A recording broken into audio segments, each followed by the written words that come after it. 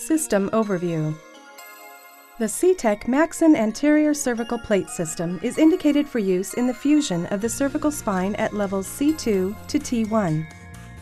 It was designed to address the clinical issue of adjacent segment ossification, whereby osteophytes develop at the cervical spine segments above and below the levels where an anterior cervical plate has been placed. The MaxAn system consists of 1, 2, and 3-level plates and both fixed and semi-constrained screws in 4.0 mm and 4.5 mm diameters. The screws are available in color-coded lengths of 12 mm, 14 mm, and 16 mm. The plates are available in several lengths within each level, and they feature a unique one-step locking ring that provides a secure locking mechanism for the screws. Design rationale. A direct correlation has been shown to exist between adjacent level ossification following anterior cervical plate procedures and the proximity of the plate to the adjacent levels. Specifically, a higher rate of adjacent segment ossification was found when an anterior cervical plate is placed 5 mm or less from an adjacent cervical segment, as compared to when an anterior cervical plate is placed 5 mm or more.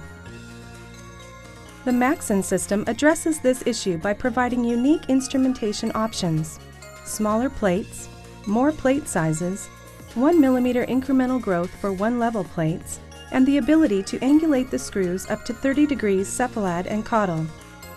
Both fixed and semi-constrained screws may be placed at any angle within this 60-degree sweep. Instrumentation. In addition to standard classic ACDF instruments, the MaxAn system additionally offers instruments to drill screw holes only 1.5 mm from the end plate, thus supporting the concept of maintaining at least 5 mm of distance from the adjacent segment. The trial drill guide, for example, trials the graft thickness and drills the screw holes in one step. The location of the screw holes is now directly related to the graft thickness, and they are 1.5 mm from the end plate at 20 degrees cephalad and 10 degrees caudal. Screw insertion and locking mechanism. The MaxAn system utilizes a ring locking mechanism in the plate that captures the screw by closing around the sides of the screw head. The head of the MaxAn screws has a locking lip which interacts with a corresponding capture groove inside the ring. When the locking lip snaps into the capture groove in the ring, the screws are captured to the plate. There is tactile and audible feedback that this capture has been achieved.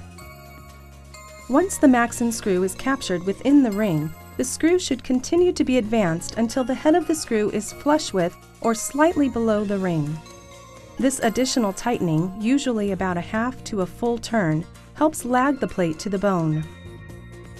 While the MaxAn semi-constrained and fixed screws both capture within the ring the same way, there is a difference in how each contact the ring when they are fully seated.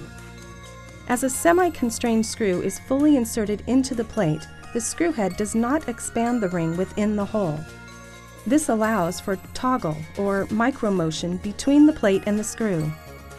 When the fixed screw is fully inserted into the plate, the larger fixed screw head expands the ring within the plate and presses the ring against the walls of the plate hole. Screw removal.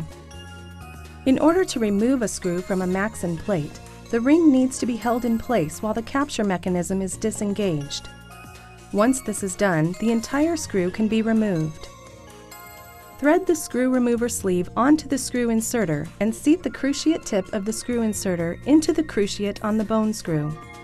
Turn the black knob on top of the inserter clockwise until it fully engages with the screw.